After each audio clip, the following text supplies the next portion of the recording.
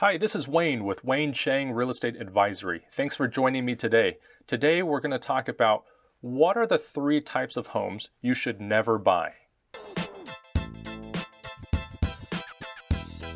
Welcome back, guys. So today's topic is going to be what are the three types of homes that you should never buy. So let's get into this. Primarily, these types of homes are going to be very low in value compared to other homes most of the time. But more than anything, we always think about the future value of these homes. Is it going to be worth the same when you go and sell it in the future? Are you going to get your money back, or are you going to have a hard time selling these homes? So that's really, from a financial perspective, what you want to think about. And when I say never, maybe there's 1% of people that would consider buying these homes, but at regular market prices, you should probably consider buying something else. So the first type of home is the home that backs up against a major busy street.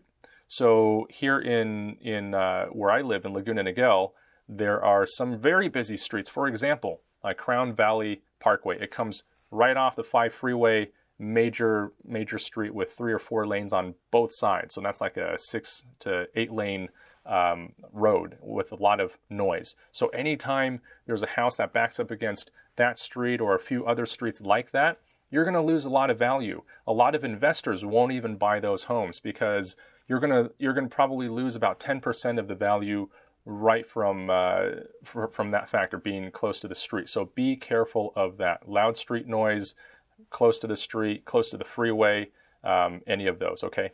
So that's number one. Number two, be aware of any properties that are located in HOAs with very high HOA dues for one reason or another. A lot of times it's due to deferred maintenance. If it's a condo or townhome complex, they've been mismanaging their budget for years, and now they've suddenly increased the HOA dues by $100 or $200 a month. Maybe there's a special assessment. Guarantee when you go and sell that house, you're going to have a really, really tough time. So usually for condos and townhomes, I don't like to see the HOA, on a normal condo townhome, I don't like to see the HOA go over probably $400 a month.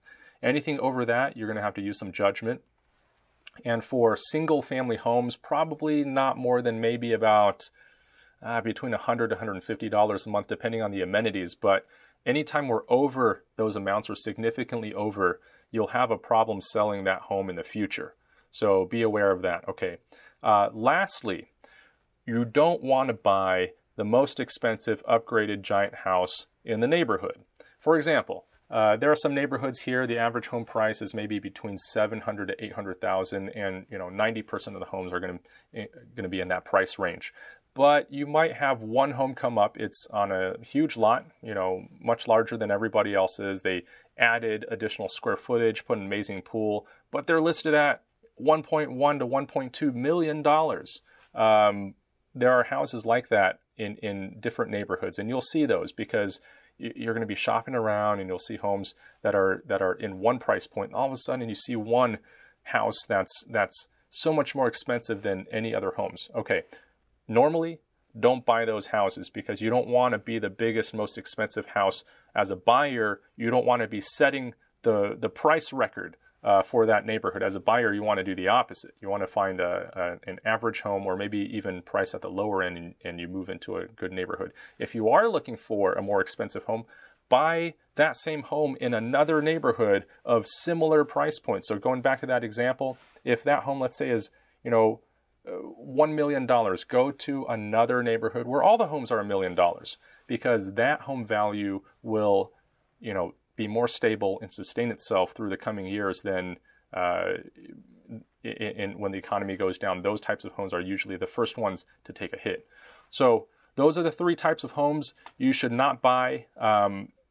If you have any other topics you want me to talk about, just let me know. Contact me at the information at the bottom of the screen. Again, I'm Wayne Chang with Wayne Chang Real Estate Advisory. Thanks for joining me today. Have a great day.